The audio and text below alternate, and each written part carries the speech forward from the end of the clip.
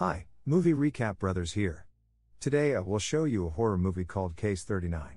Spoilers ahead. Watch out and take care. Emily Jenkins is a social worker, working on cases against child abuse. She is given one case to investigate, which was the 39th case assigned to her. The case was about a 10-year-old girl named Lilith, whose school's grades have declined due to conflicts with her parents. After questioning Lilith about her family situation, Emily suspects that her parents are not treating her fairly and possibly abusing her at home. Emily tells this to Wayne, the head of her department, but Wayne denies it. Persistent, Emily manages to get Wayne to call Lilith's parents to the office. Once there, Lilith secretly tells Emily that her parents hate her and don't treat her well. After hearing all this, Emily gives her number to Lilith's school and asks her to call her if there is any problem. Her suspicions were confirmed later when Lilith called Emily at midnight, informing her that her parents were going to kill her. Emily and Mike, a friend and detective, arrive at her house to check out the situation. Mike is a bit skeptical and contemplates leaving. While both are contemplating outside, Lilith's parents are seen dragging her to the oven. Overpowering the girl, both manage to put her in the oven using duct tape to seal it shut and turning on the stove. Outside, as the both discuss and move closer to the house, they both suddenly hear Lilith's screams from inside. Mike breaks open the door and finds that both parents have put Lilith inside the oven to burn her.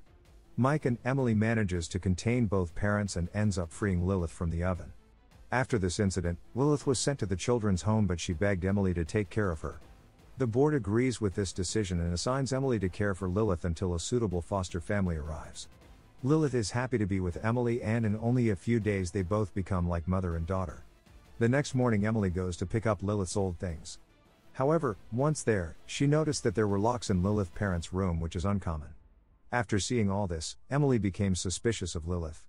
2 weeks after Lilith was living with Emily, a boy named Diego, one of Emily's victims, brutally murdered her parents in the middle of the night, and Detective Barron informed Emily that someone had called Diego the night before the crime and that the call came from her home. When questioned, Lilith denied that she knew anything. Suspected of being involved in the incident, she took Lilith to a psychiatrist.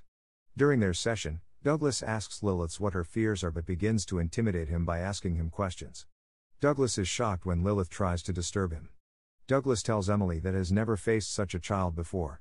Douglas expresses his discomfort to Emily and says he will call a specialist in the morning to help with Lilith's examination.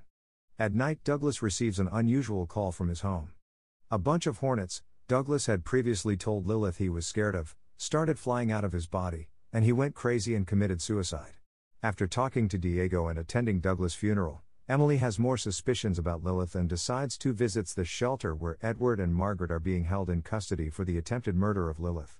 Margaret is insane and cannot see the visitors, but Edward tells her that Lilith is far away from man and is actually a demon who is able to cause deadly thoughts based on the fear of his victims.